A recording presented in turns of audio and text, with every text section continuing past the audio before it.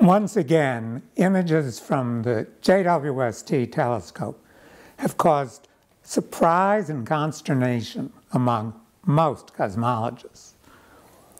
The latest discoveries, whose announcement was made at the end of February, were so surprising to the scientists that discovered them that one of them, Dr. Joel Leja, called these new galaxies universe breakers. Well, not to worry. The universe won't be harmed by a few new images. These galaxies can be more accurately described as theory breakers because they are delivering big new blows against the dominant theory of the evolution of the universe, which is the Big Bang theory. I and my colleague Dr. Ricardo Scarpa were not surprised at the discovery of these galaxies because back in June of last year, we predicted in a paper published online that just such galaxies would be discovered by JWST. The reason that these galaxies were so surprising to most cosmologists is that they looked a lot like the galaxies that we see around us in our own neighborhood in the universe. In fact, quite a bit like the galaxy that we live in, the Milky Way. For one thing, these galaxies, which in their theory were observed only 600 million years after the Big Bang, 3% of the supposed present age of the universe, even though these were galaxies viewed in supposedly a baby universe, they were mature, large galaxies. They were galaxies with the mass of the Milky Way galaxy. And there just wasn't time in their theories for such large galaxies to develop. But that wasn't the worst problem. The worst problem is how these galaxies appear, their color.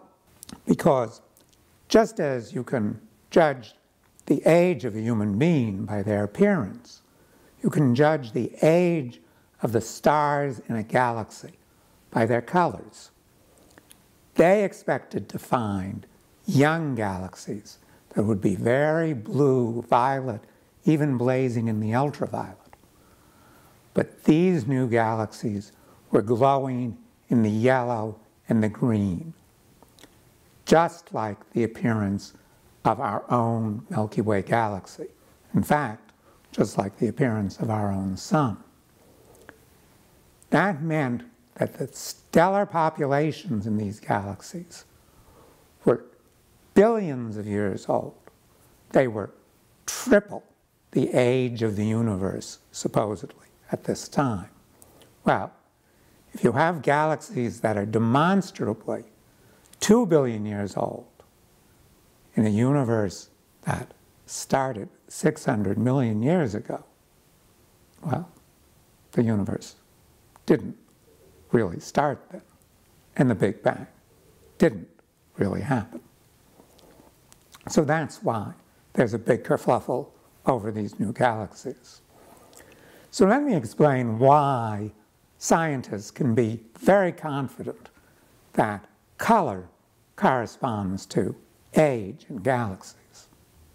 Scientists have a really good understanding how stars produce energy and how they evolve, because it's based on our knowledge of nuclear reactions, the fusion reactions that fuel the energy supply in our own sun and in all the stars.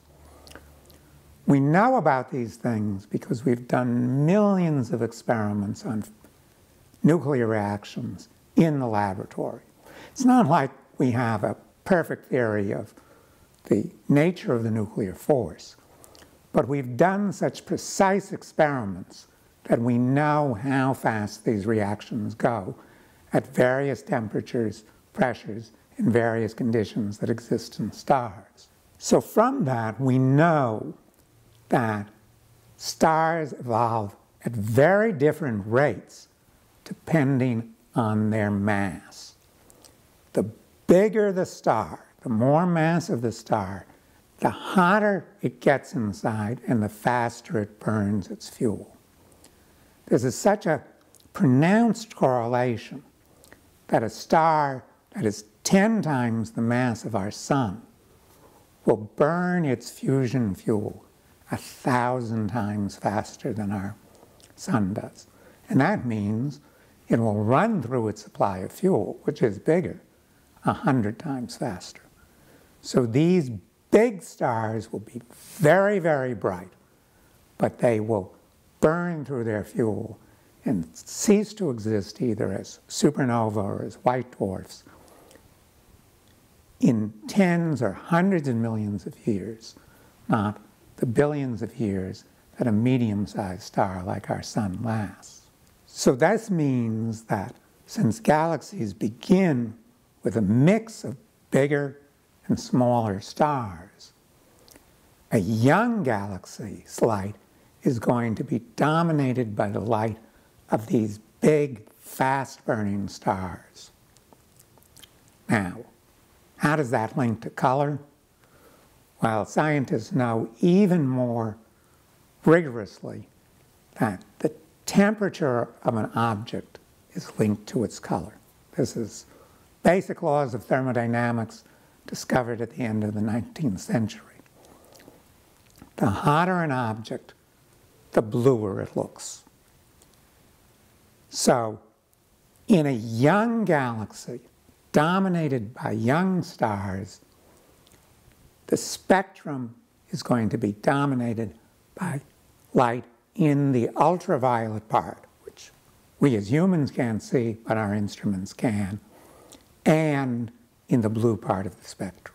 So the spectrum plotted intensity against wavelength, with the wavelength on the left being ultraviolet and on the right being green light, looks kind of like this for a very young galaxy.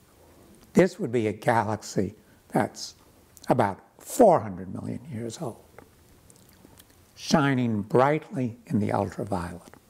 As a galaxy ages, these bright stars burn themselves out. They disappear, and the stars that remain are the smaller, older stars, which are cooler and thus more to the red part of the spectrum. In a galaxy that is 2 billion years old, these bright ultraviolet stars have already burned themselves to cinders, and the peak is over here on the right side of the graph in the green. Now that's where our own star, the sun, shines. It looks yellow because that's what our eyes make of the range of wavelengths of light that the sun emits. If we could see on a dark night what the color of the Milky Way is on our skies, our eyes are not sensitive to color at these low levels, it would be pretty much looking like the sun, sort of yellowy. So that's what a 2 billion year old galaxy looks like. Now, let's take the biggest and most surprising of the galaxies that was discovered by JWST. I've plotted the data that I got from the author's own paper in the same way that these models are plotted. As you can see, if you try to make this galaxy look like a young galaxy, well, it doesn't, the data doesn't fit the predictions at all. But if you try and match it up with a galaxy that's 2 billion years old, it's a pretty good fit. So that's the big surprise to them, because to understand galaxies that look like this as 600 million year old galaxies is actually a lot harder than to convince you that I'm 25, which would be a third of my actual age. Now, in reaction to these new discoveries, a lot of scientists in this field are still holding on to the Big Bang hypothesis and to expansion. And they're trying to save this hypothesis by throwing out some portion of the present detailed understanding of that Big Bang theory, which is called the lambda CDM model, the model that you've probably heard of with inflation and dark energy and dark matter and all this stuff. So some scientists are trying to throw overboard some of these hypotheses and arrive at a new form of the Big Bang that would not contradict these new observations. Well, that's really not going to work, because these new observations, put into the context of all the observations we've already discussed about the contradictions of the predictions of the Big Bang, pretty much rule out any theory in which the universe began 13 billion years ago in a hot, dense state. And I kind of suspect some of these scientists are actually reaching these conclusions, even though they're not willing to say so right now. I mean, after all, what does Dr. Leja mean by universe-breaking galaxies? He's surely not talking about dark matter or dark energy breaking. He's talking about something that's a challenge to the dominant theory of the evolution of the universe, I suspect. Now, the number of scientists who have publicly said that the JWST images refute the expanding universe model is small, but it is growing. Back in December, Dr. Nikita Leja and colleagues published in the peer-reviewed journal Galaxies an analysis very similar to the one that Dr. Scarpa and I did of the sizes of the images of galaxies in the JWST data.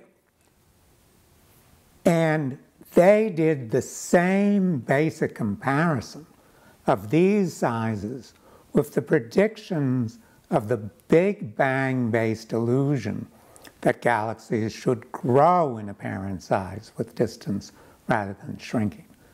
And they reached the exact same conclusion, that these data were, in their words, incompatible with the predictions of the expanding universe model.